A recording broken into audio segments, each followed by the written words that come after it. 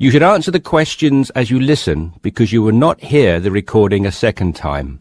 Listen carefully and answer questions 1 to 6. Yes, so that's Janet Thompson. Would you like me to spell it? If you wouldn't mind, thank you. Just the surname, please. No problem. It's Thompson.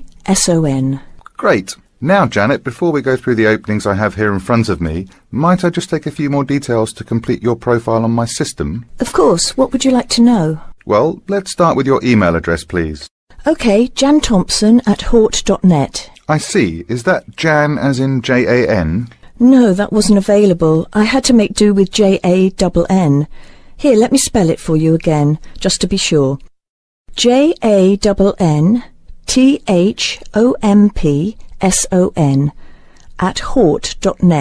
Much obliged. And could I ask, do you have your referee details to hand? Yes, what do you need? I need one work reference and one character reference from a friend or colleague. OK, for a work reference, there's Jane Foote. She's my former boss at Bermuda Girls' School, head of English. OK. My personal referee is Monica Carbody. Mon and I have been best friends since we met in Bermuda in 1991, when she was deputy head of English under Mrs. Foote. Perfect. And you mentioned, of course, that you're an English teacher, but are there any additional subjects you're qualified to teach? Yes, I have a diploma in special needs, and I can also do history to GCSE level. Very good. Before listening to the rest of the conversation, you have some time to look at questions 7 to 10.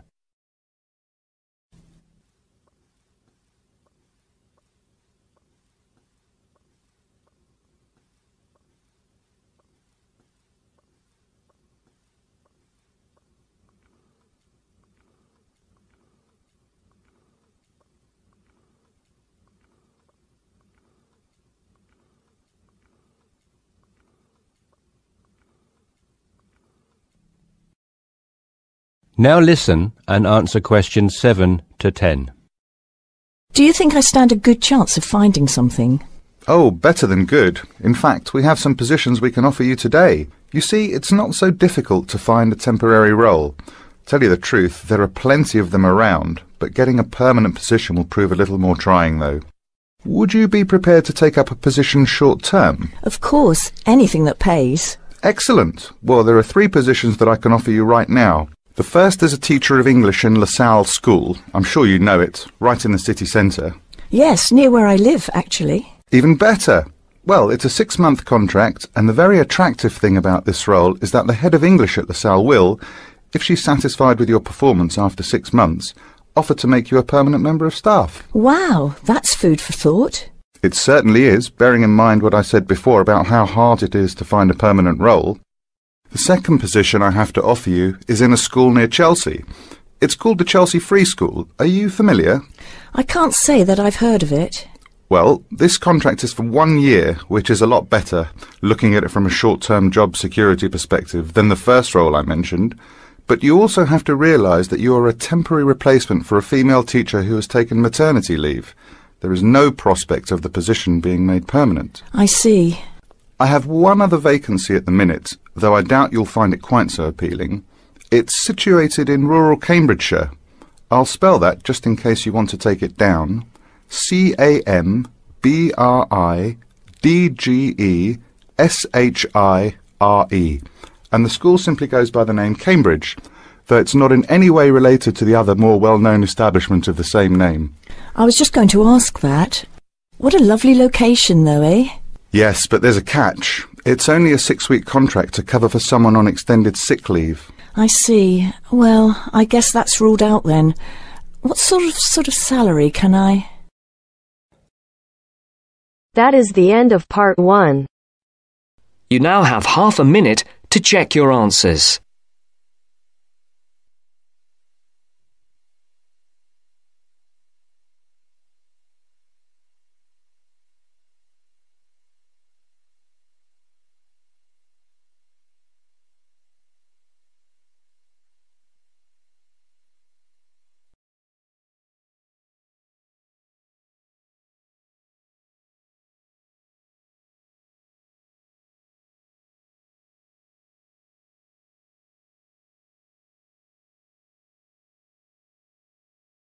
Now turns to Part 2.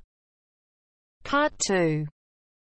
You are going to hear a conversation between a student and a driving instructor. First, look at questions 11 to 14.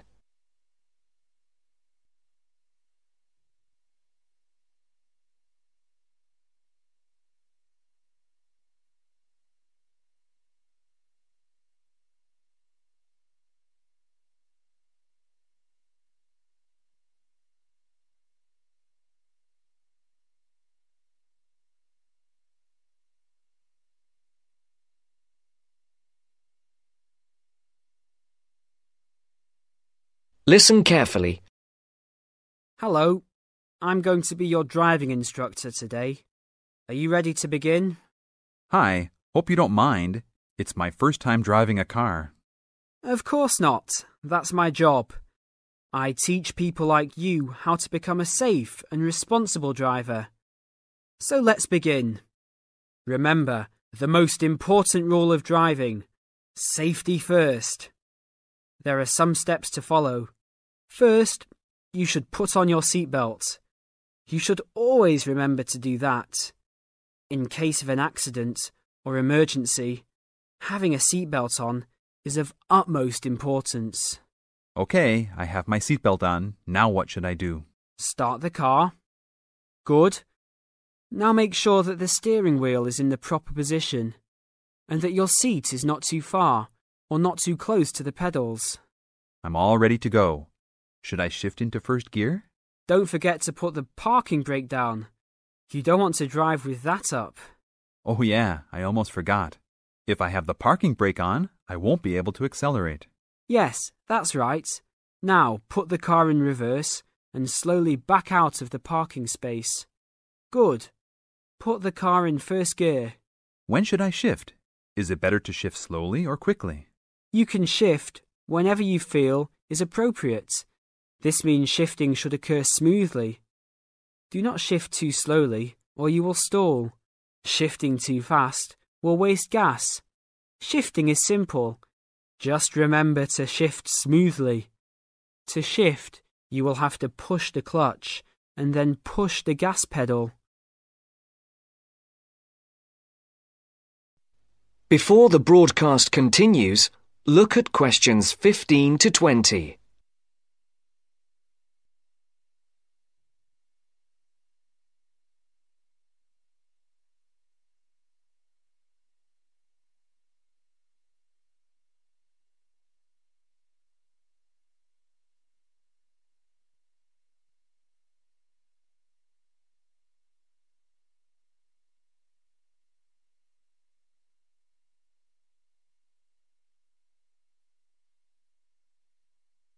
You will now listen to the second part of the talk. Remember, smoothly is the key to good shifting. Like this? Yes, that's good. Now keep it slow. Don't drive very fast just yet. Be sure to constantly check your mirrors for oncoming traffic. Always be aware of everything that is around you, including 3 important things. Remember these 3: people crossing the streets, other cars, and bicycles riding next to you. What should I do if I see a yellow light? Well, it's always better to brake instead of trying to run it. But if you're travelling at a speed where it's impossible to stop in time, then you should try to make it across the intersection. But remember, you should always try to stop. It's the safest way to avoid an accident. Even if I have to brake very suddenly?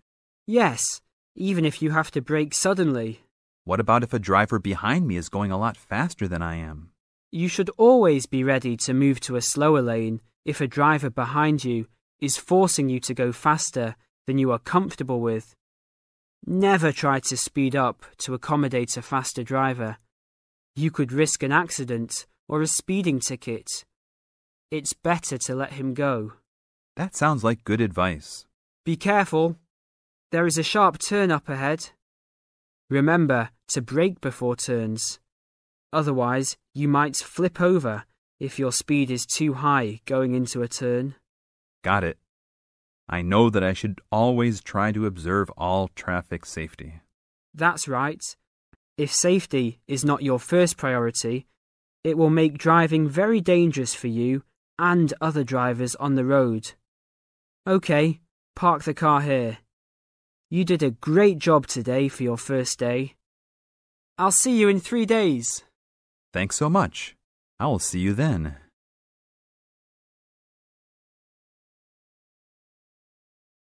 That is the end of part 2. You now have half a minute to check your answers.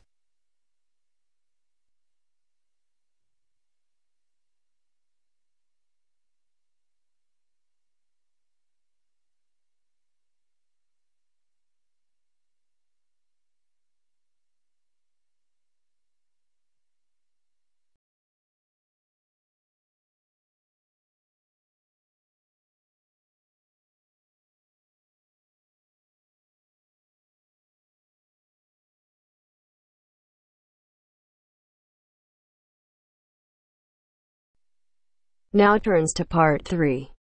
Part 3. You will hear 2 business studies students, Evelyn and Mark, preparing for a seminar presentation. Before you hear the conversation, you have some time to look at questions 21 to 25.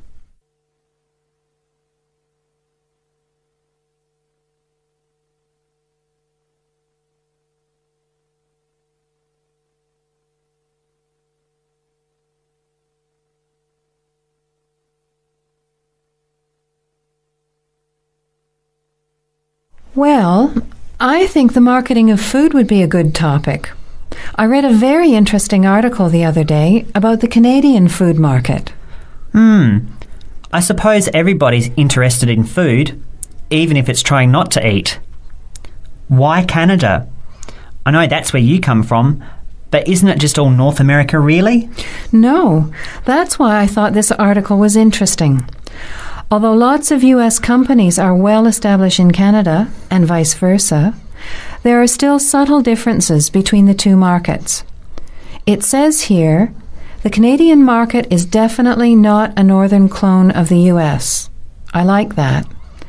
And it says that if you understand these differences, it can have a big impact on successful food marketing. So I know that Canada has a big French-speaking population in Quebec. Is this what they're referring to? Not only French and English speakers, there are many different ethnic groups in Canada. It's really quite multicultural. For example, Toronto has large Asian and Italian populations, and Vancouver's got a large Asian population too. And because Canada's population is small, these groups make quite an impact, introducing new styles of cooking. So you can see lots of unfamiliar vegetables and things in the markets, and new restaurants are opening every day. It's great if you love trying out new foods, as many people do. Which kinds of food are becoming popular? Well, some Asian food, I'd say, has been popular for quite a while, like Chinese. But now, Southeast Asian restaurants are becoming very fashionable. Then there's Mediterranean, of course, such as Greek, Italian, and so on. But Caribbean and Mexican food is really taking off among young people these days. So are the supermarkets starting to stock the ingredients that are needed to prepare these foods at home? You know, all those unusual condiments and sauces. Yes, that's right. It's quite interesting going to the supermarket, isn't it? And noticing how they're introducing sections for foods of different nationalities. You can buy quite exotic products locally these days. The article mentioned that 80% of the Canadian retail market is controlled by 8 major national supermarket chains, so that when they introduce changes, they can happen quite rapidly. OK. Well, how are we going to organise this seminar then? I made some notes on the trends in the Canadian market, about changing tastes, and also patterns for where food is consumed. I thought maybe we could summarize it into a chart or table, and maybe use the overhead projector to present it. Good idea. Maybe I could have a look for similar trends and tastes in Australia and the UK for comparison. Let's have a look at what you found. Before the conversation continues, you have some time to look at questions 26 to 30.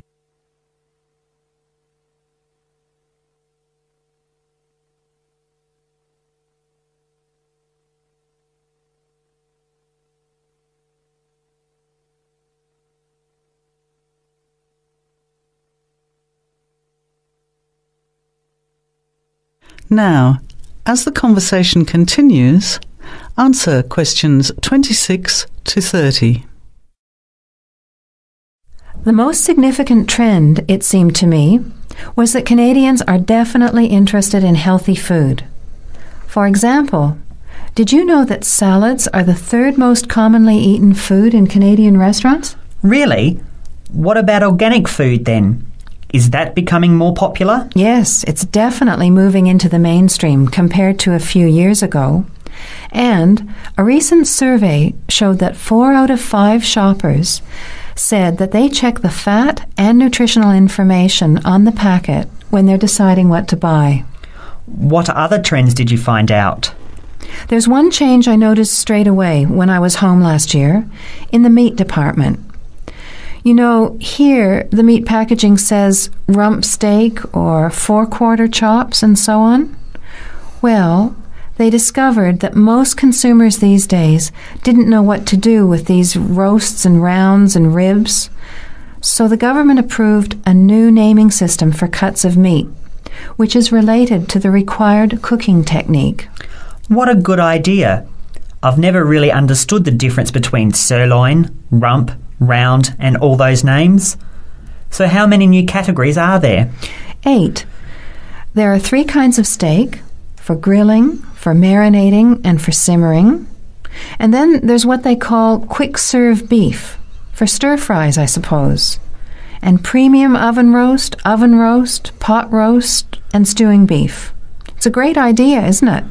I hope it catches on here. I agree. Any other trends that you thought were significant? Well, what's really interesting is what the article called mobile meals.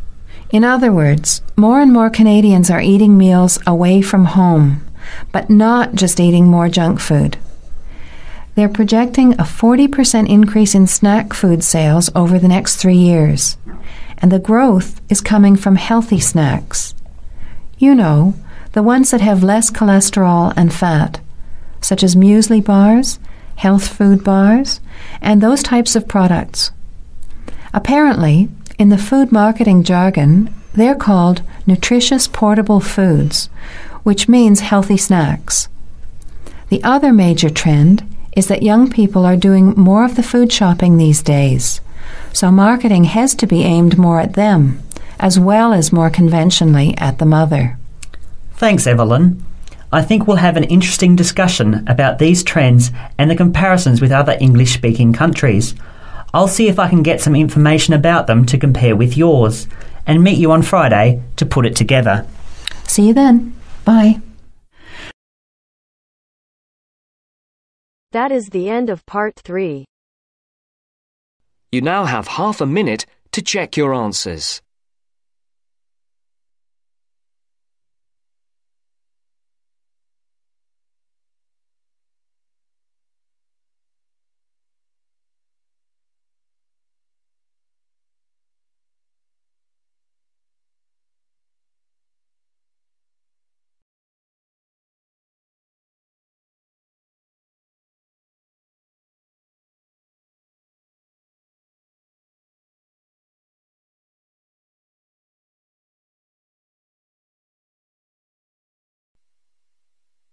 Now turns to part 4. Part 4. You're going to listen to a talk about tea in the UK. First, you have some time to look at questions 31 to 40.